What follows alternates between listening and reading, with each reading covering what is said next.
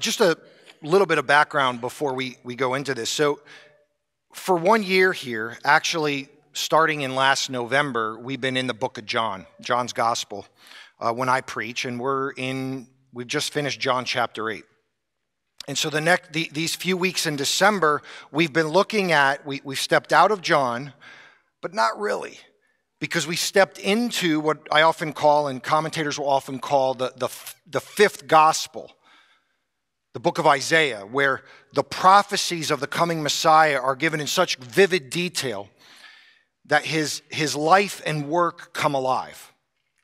And we've seen how the book of Isaiah connects so perfectly in John's gospel. It shouldn't surprise us. Isaiah is the most quoted Old Testament book in the New Testament. But just to remind you, so in John chapter 8, we saw where Jesus says, "I am the light of the world. Whoever follows me will not walk in darkness, but will have the light of life." That was John 8. So a couple weeks ago, we looked at Isaiah 49, where God says to his servant, who would be Jesus Christ, "It's too light a thing for you to just rescue and bring back the people of Israel. I'm going to make you as a light to the nations, to bring the people to me, so that my salvation may reach to the end of the earth." Or you may remember in John 7 and all these arguments Jesus is having with the religious leaders, where he says, "Do not judge by appearances, but judge by right judgment."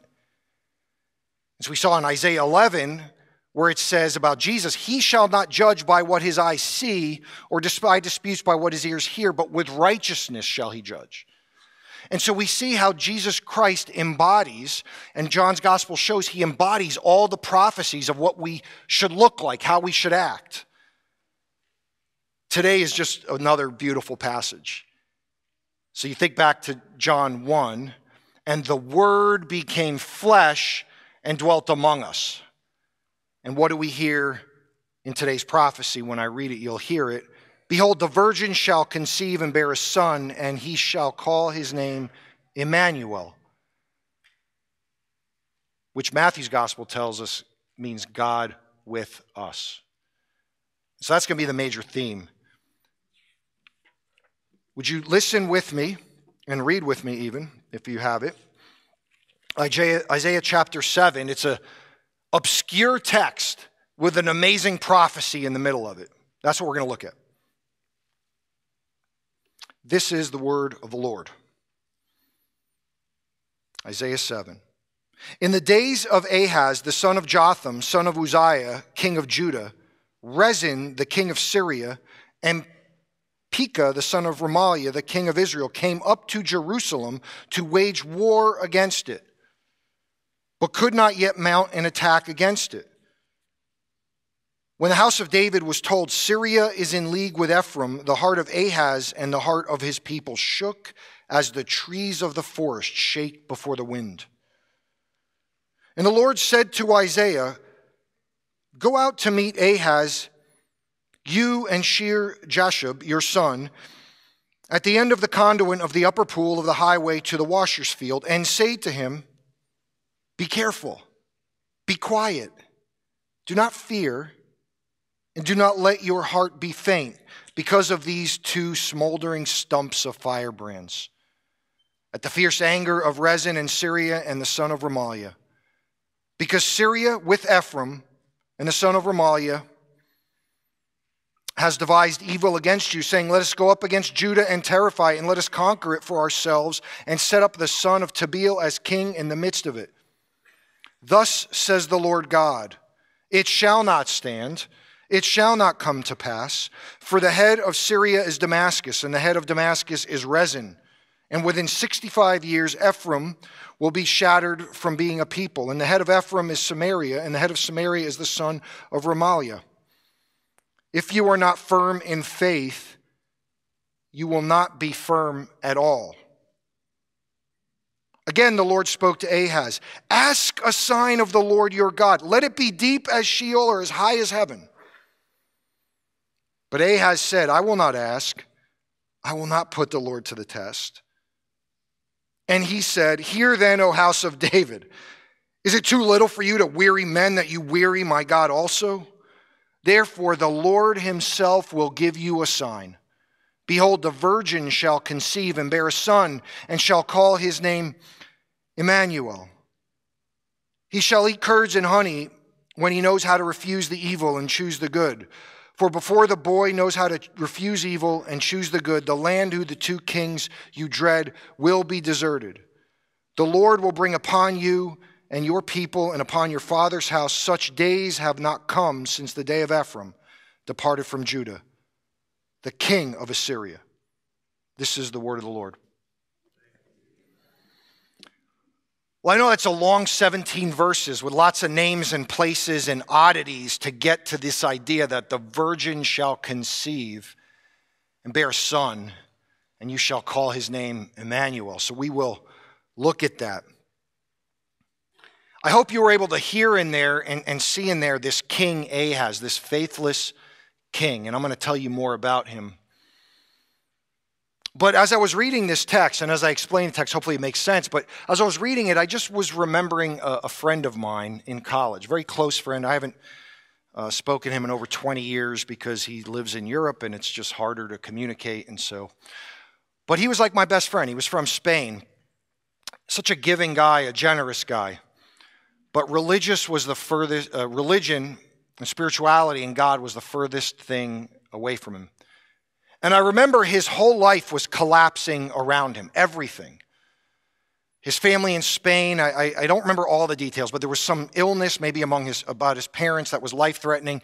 Something was going on with his visa to allow him to stay in the country, and he was having trouble with the school, and all this was happening at once. And I remember going to him, and it's kind of ironic because I wasn't walking with the Lord.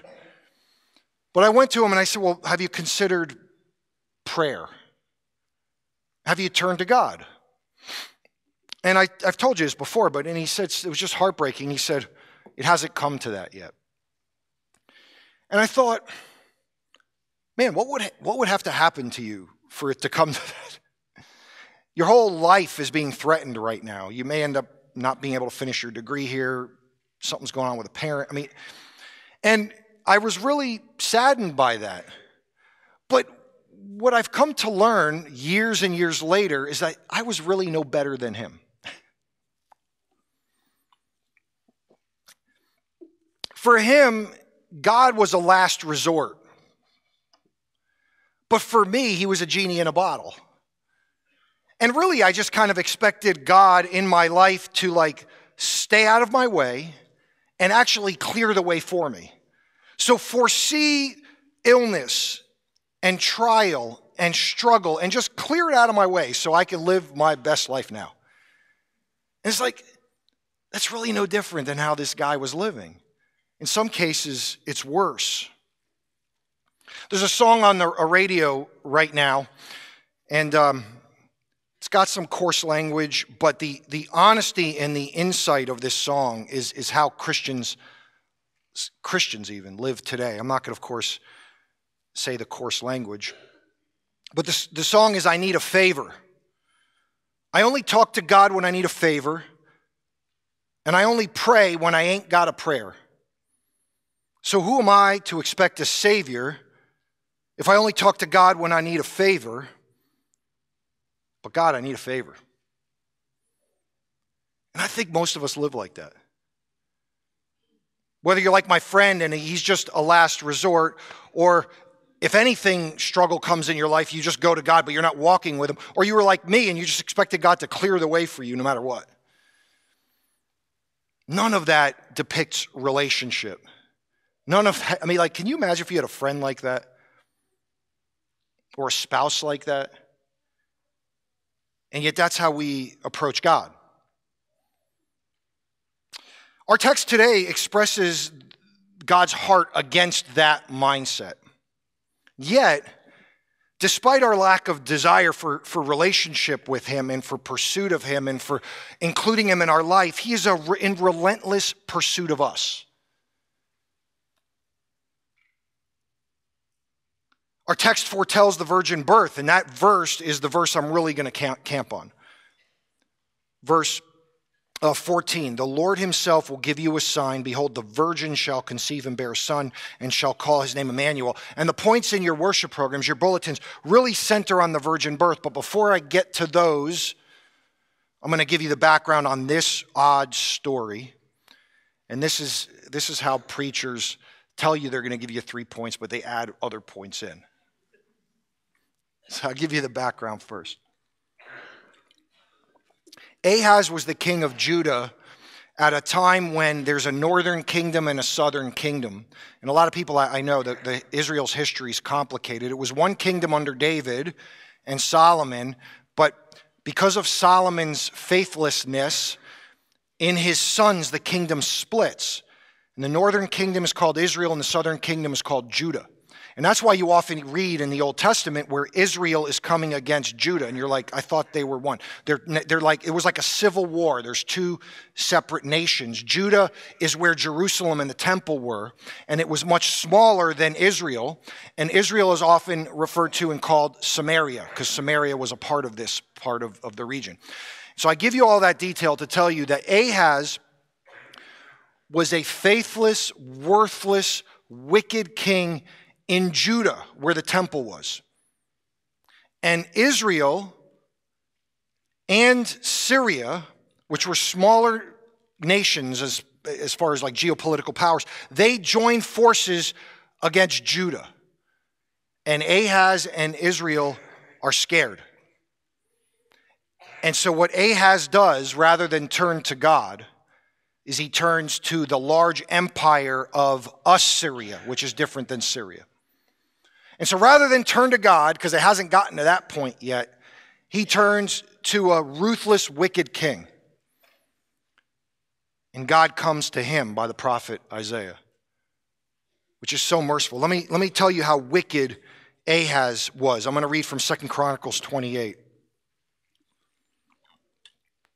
This is the king that God is speaking to. You can also find Ahaz in the book of 2 Kings, 1 Kings or 2 Kings 16, but we're in 2 Chronicles 28. Ahaz was 20 years old when he began to reign, and he reigned 16 years in Jerusalem. And he did not do what was right in the eyes of the Lord, and as his father David had done. But so he's in the line of David, but he's walking wickedly. He walked in the ways of the kings of Israel, which again, that's the northern people. He even made metal images of the Baals, and he made offerings in the valley of the son of Hinnom, and burned his sons as an offering. Like, you think child sacrifice is like an imagination. Child sacrifice was a real thing. And this king that is supposed to be in the line of David actually sacrificed his own children. He probably didn't even care. He probably had dozens of wives. And so he sacrificed a few of the kids. According to the abominations of the nations whom the Lord drove out before the people of Israel. And he sacrificed and made offerings on the high places and on the hills and under every green tree. Therefore the Lord his God gave him into the hand of the king of Assyria, who defeated him and took captive a great number of his people. So verse 16 of 2 Chronicles 28 says, at that time King Ahaz sent to the king of Assyria for help.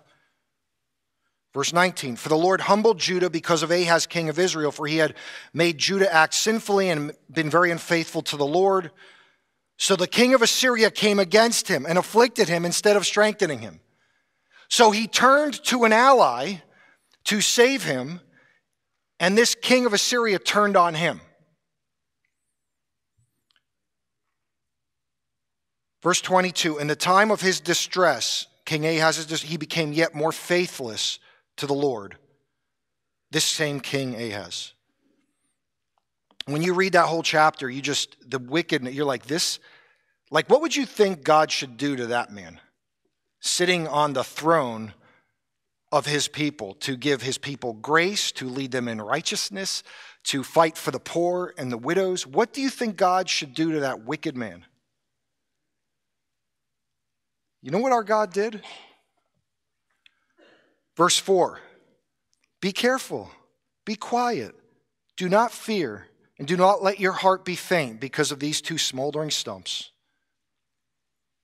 See, Ahaz, God may be a distant thought in Ahaz's mind, but God is faithful to his people. And God does not cast his people off. And you heard about Ahaz's faithlessness. Verse 9, if you are not firm in faith, you will not be firm at all. But he's shaking in his boots. And yet God says, ask a sign. You wicked, child-sacrificing, adulterous king. Ask for me a sign. Let it be as deep as Sheol or as high as the heavens. Ask. Ahaz says, oh, I'm not going to ask. And he almost kind of tries to sound pious. Oh, I'm not going to put you to the test, Lord. And God says back to him with humor and sarcasm, you weary everybody else. Now you're wearying me. But I'm going to give you a sign anyway. The virgin shall conceive and bear a son, and you shall call his name Emmanuel. And we learn that in the Hebrew they would understand that means God with us. And in Matthew's gospel it explains that. The irony in this prophecy is Syria and Israel don't conquer Judah, but Assyria does. See, God uses the self-saving technique of Ahaz to go bring in another savior to conquer Ahaz. So I don't know why this is considered such a good sign, but I think the point is, you faithless king, this sign I'm going to give you, you're really not going to see it. But I'm faithful to my people, and one day they will see it. And so to get to kind of the virgin birth aspect of this, that's the context and the story. The virgin birth, the virgin shall conceive. This doctrine, which Matthew's gospel tells us, I can go to it. Matthew 1:18, now the birth of Jesus Christ took place in this way. When his mother Mary had been betrothed to Joseph, before they came together, she was found to be with child from the Holy Spirit. So clearly, that is a virgin birth. And her husband Joseph, being a just man and unwilling to put her to shame, resolved to divorce her quietly. But as he considered these things, behold, an angel of the Lord appeared to him in a dream, saying, Joseph, son of David, do not fear to take Mary as your wife, for that which is conceived in her is from the Holy Spirit.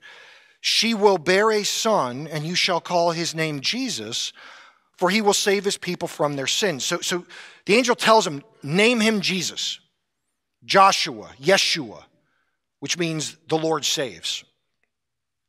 All this took place to fulfill what the Lord had spoken by the prophet. Behold, the virgin shall conceive and bear a son, and they shall call his name Emmanuel. And then Matthew tells his readers, who might not be Jewish, which means God with us. And so you get this beautiful combination of names. You shall call his name Jesus, for he will save his people from their sins. He shall be called Emmanuel, God with us. There's not a contradiction there. The writer's not stupid that in 2 sentences he's going to change his mind. The point is, his name is Jesus, Yeshua. But when people look at him, particularly after the cross, they will say, God is with us. This is what John's gospel teaches. And the Word was God, and the Word became flesh, a man, and dwelt among us. This doctrine of the virgin birth is the most attacked doctrine in Christology, the study of Jesus Christ. And so in Christianity, out of all the doctrines. It's odd to me because Jesus walked on water, he healed crippled people, he rose from the dead, but they want to attack the virgin birth specifically because virgins don't have babies. And I don't know about you, but the last time I looked, I couldn't walk on water either.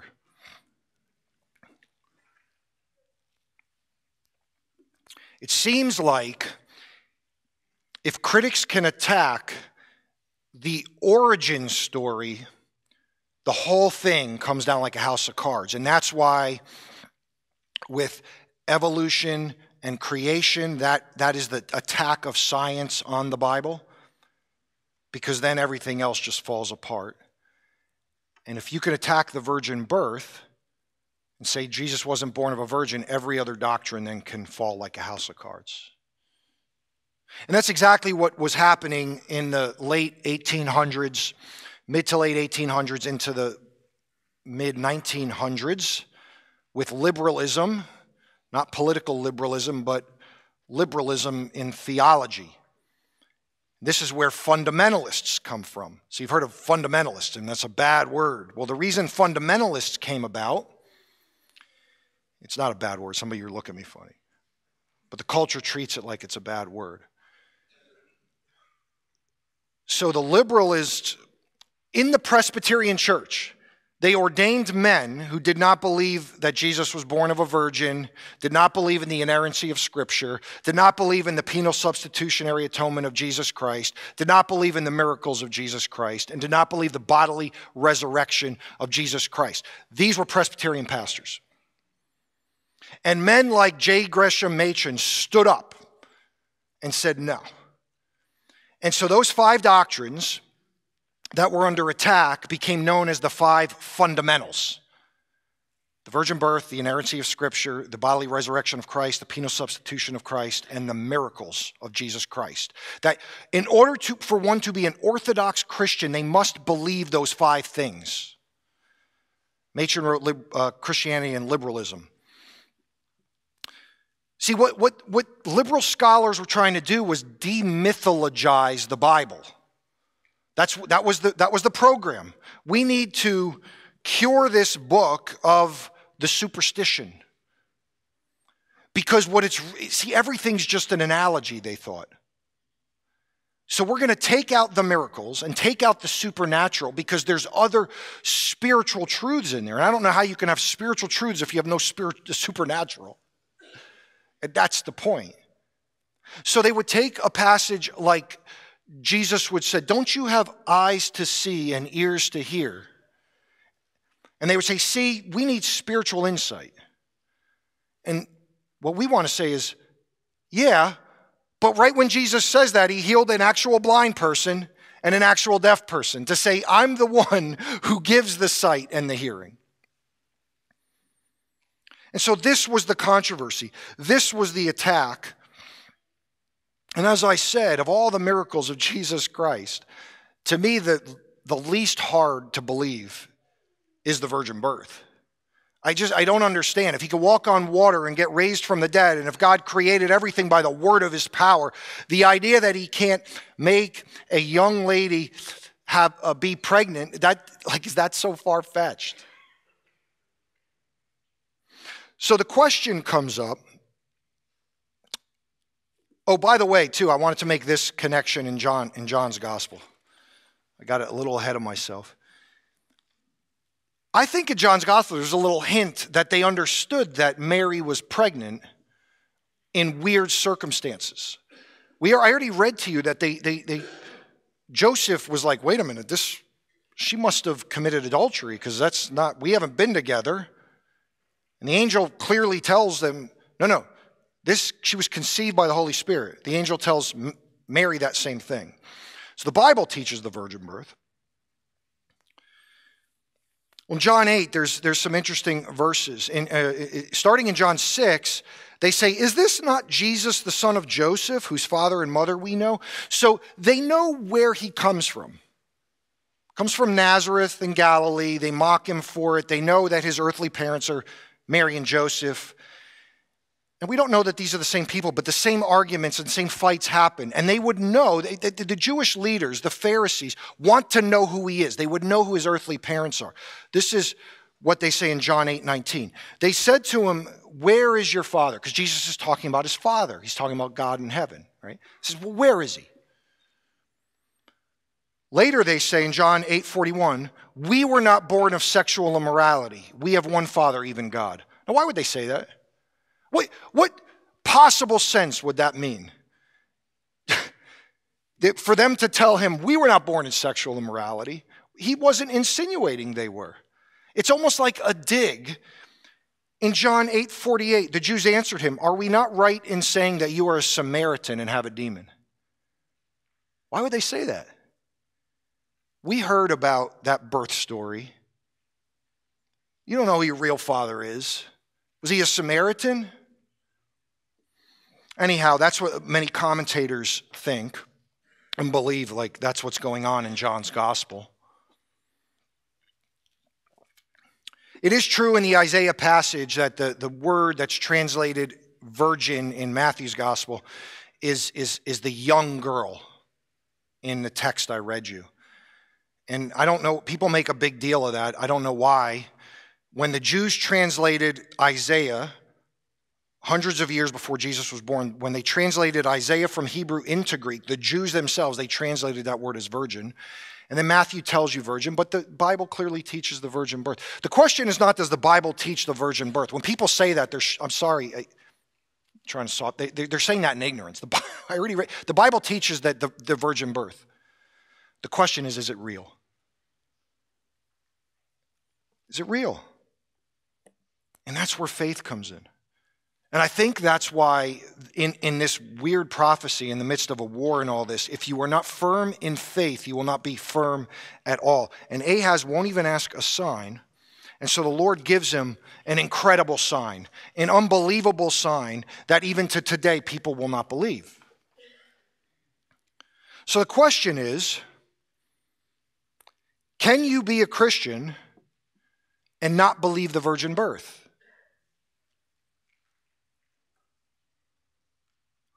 Let me word it a different way. You can absolutely be saved and not believe the virgin birth. Because we're not saved based on our right belief of Christian doctrine. We're saved by the finished work of Jesus Christ that is applied to us. There are people that don't know the doctrines. There have been people in history that had no idea that was the story. But as Christians, when you are presented with the Word of God, and the Word of God tells you it's a virgin birth, you are in disobedience and rebellion when you don't believe that. Okay? I hope you're understanding the distinction I'm making. We are not going to be judged on every little doctrine that we don't know. But when you are presented with right doctrine, and Christians have a responsibility, Jesus says, make disciples of all nations, baptizing them in the name of the Father and the Son and the Holy Spirit, teaching them everything I've commanded you. Once you have the knowledge, you are responsible for it. If you are not firm in faith, you will not be firm at all. Without faith, it is impossible to please God. I hope you understand that distinction. If I bothered you by that statement, let me know. The people that are saying there's no virgin birth have the information that Scripture says there's a virgin birth, and they will be held accountable to that. And I believe, by the way, that goes for anything the Bible is clear on. Not just doctrine, not just the fact that Jesus died for our sins, penal substitutionary atonement, not just that he was born of a virgin. I mean, the early church viewed that as so important. It was a part of the Apostles' Creed, right? Born of the virgin.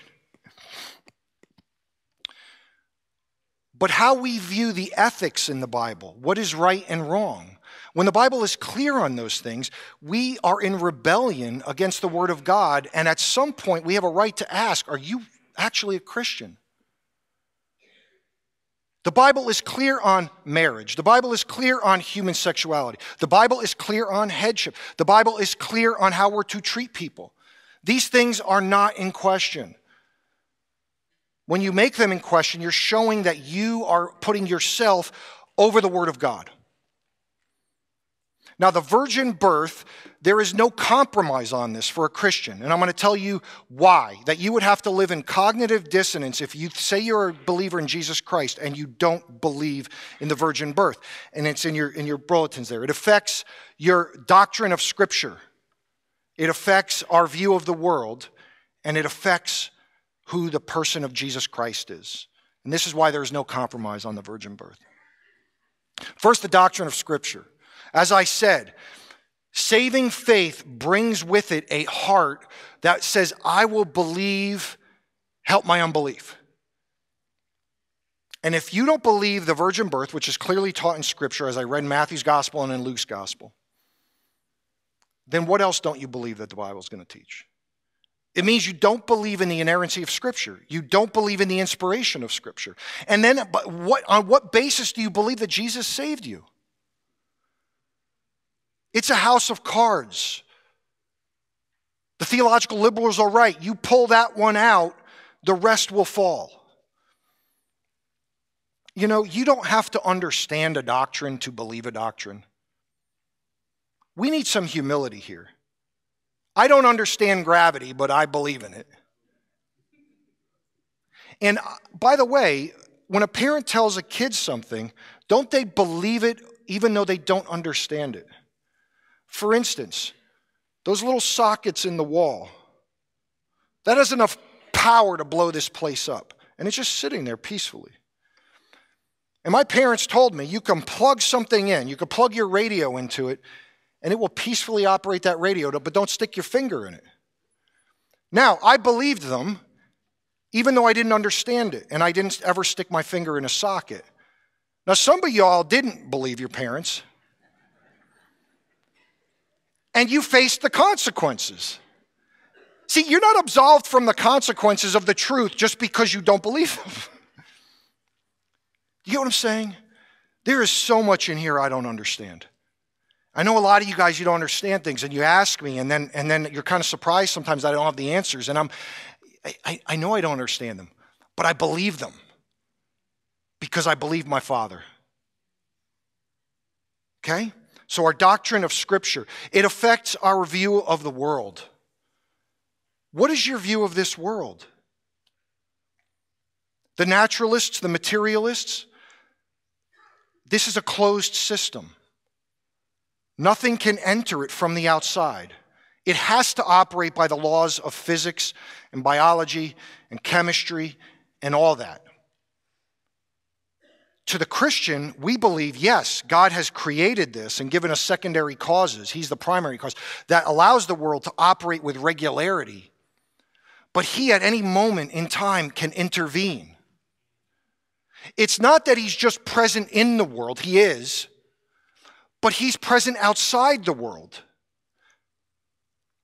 And so it affects your view of the world. If you think that because, naturally speaking, a woman can't conceive without there being a sperm and an egg, then it's circular reasoning. You're starting with the view that nothing can happen that's unnatural. There's no such thing as supernatural. And then you're coming to Christians are accused of having circular logic. But the naturalists have the circular logic too. They start with the idea that this is a natural world with nothing supernatural, and then that way, anything supernatural that happens, they say didn't happen. What is your view of the world? I hope it's a bigger view that allows for the Creator who made this beautiful place with sunsets and sunrises and streams and creeks and temperature that feels nice to the skin and birds singing music. I hope your view of the world is big enough that you recognize that there's a Creator outside all this that made it, and He made it in such a way so that we can enjoy it. Because I don't have enough faith to think this happened on its own. But most importantly, and this is the truth, it's the person of Jesus Christ. And the virgin birth explains two things that I'm not saying God couldn't have done it a different way. I don't know. I don't have that kind of wisdom. But I will say, humanly speaking, these two things only make sense in the virgin birth. And the first is the sinlessness of Christ.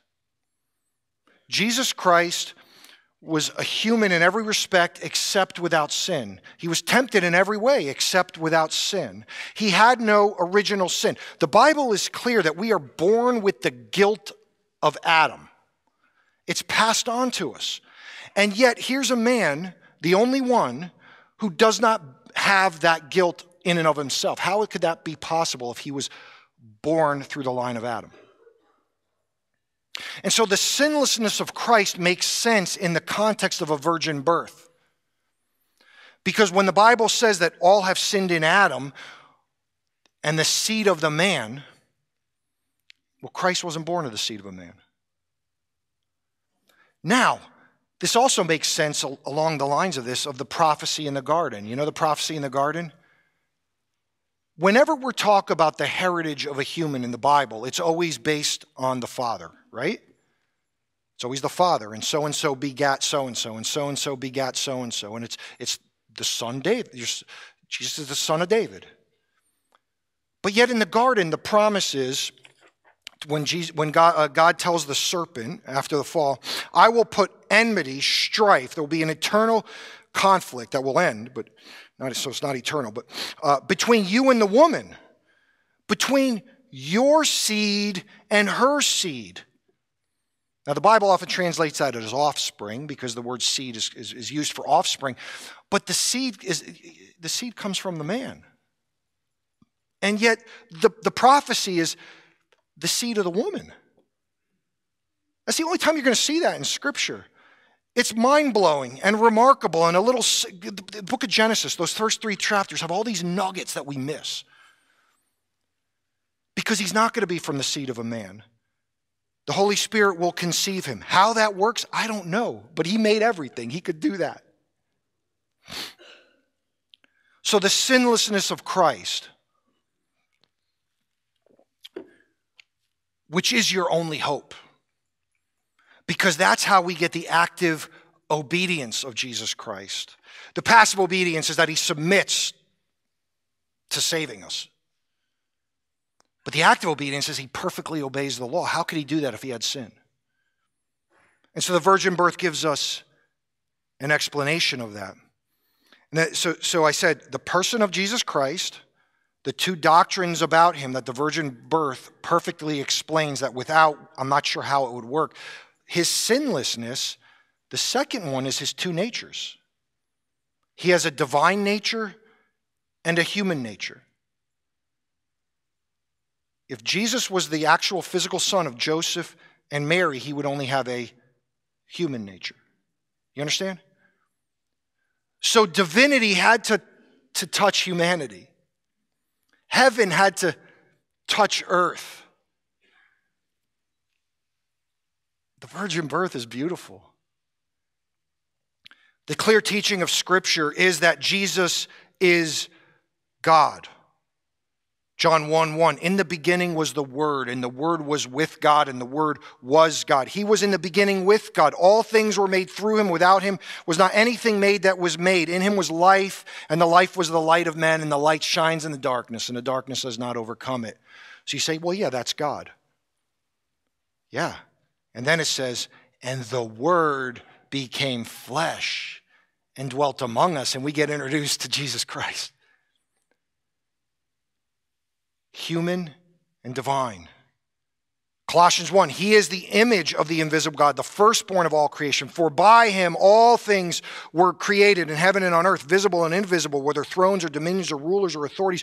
All things were created through him and for him. He is before all things, and in him all things hold together. Colossians 1 is a reflection of John 1. The Creator comes and it's the image of God. Hebrews 1, he is the radiance of the glory of God, the exact imprint of his nature, and he upholds the universe by the word of his power. This is not a closed system, this world. It's being upheld by one who transcends it, and yet one who entered it. You're confused? Praise God. You want a God you can figure out?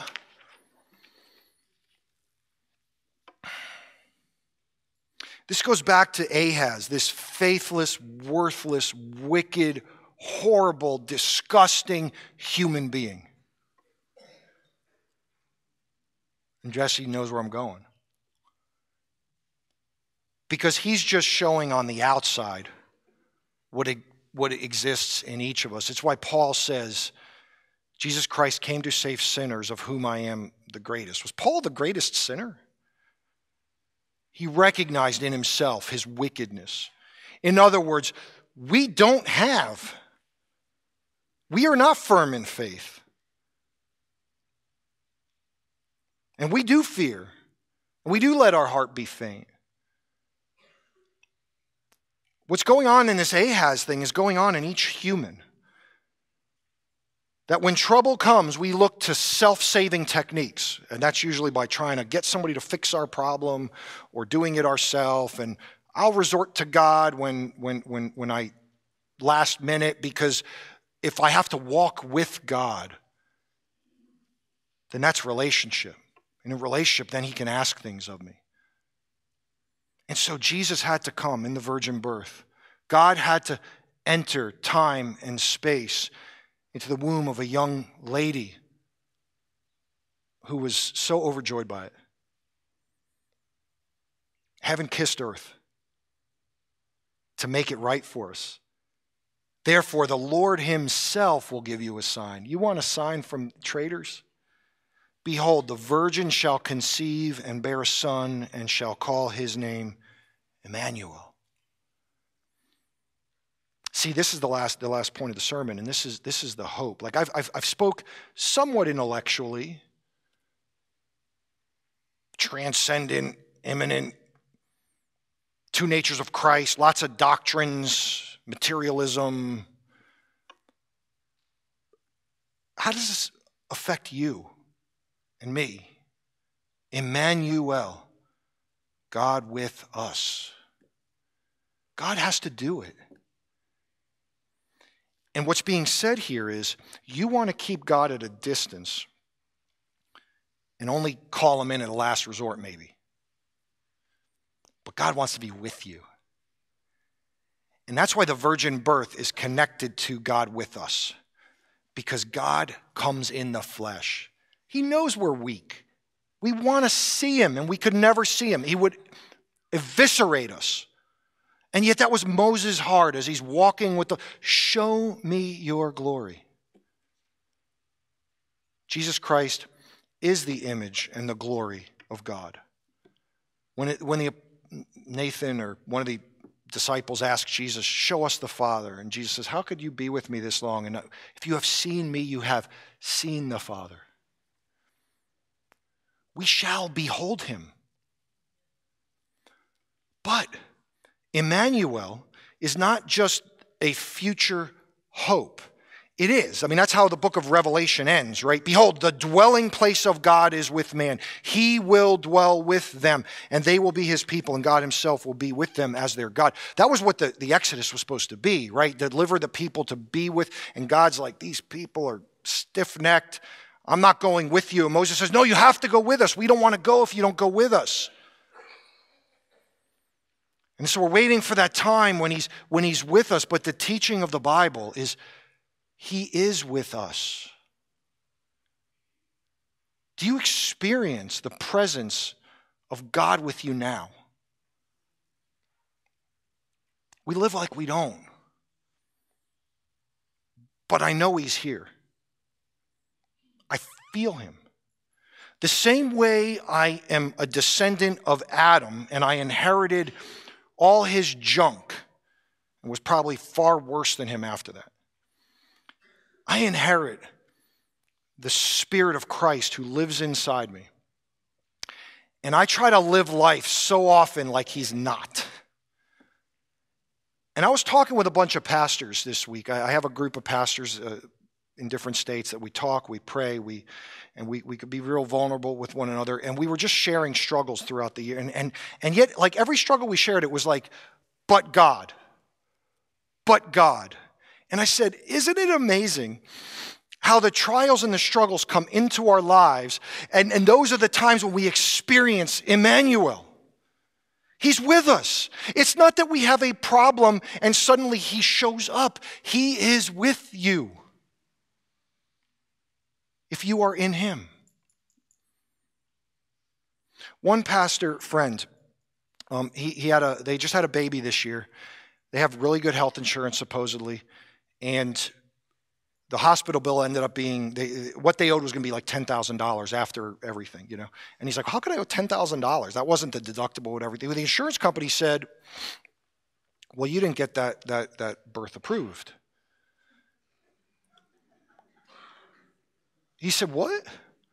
He said, we've had OBGYN appointments, we've had ultrasounds, it's our doctor who you've paid all the bills. What do you mean? Because I didn't call you before when the wife was in labor? Nobody can understand it. And so he's fighting with the hospital, not the hospital yet, but the hospital, the insurance company, and they will not pay this bill. He didn't know what he's going to do. An elder comes up to him the other day, and I don't think the congregation knows about this. An elder comes up to him the other day and says, somebody wants to give you an anonymous gift. He opens it up. It was from the church because they must have given it through the church or something. I don't know. $10,000. The man, this burly guy was crying as he was telling us, and we see the video messages, you know. He wasn't crying because he got $10,000. He wasn't. That wasn't what he said at all. God was with him. God was with him. We feel alone and nothing. God feeds the birds. How much more will he not care for his children? This is Emmanuel. And this is my hope for us as we celebrate busy times and a busy season and chaos and craziness. And it's like the little baby in a manger. He's not only with you today and tomorrow. He's not only going to be with you in the future. He's with you. Tap into him every day. Walk by the Spirit. Feel the peace that passes all understanding. That's the peace of Christ with you. Praise God. God came down and touched his creation in the virgin birth. He's Emmanuel, God with us. Is he with you? If not, you're missing out. But he says, all who believe in him, John's gospel says, he gave the right to be called children of God. Would you place your faith in Christ today? Let's pray.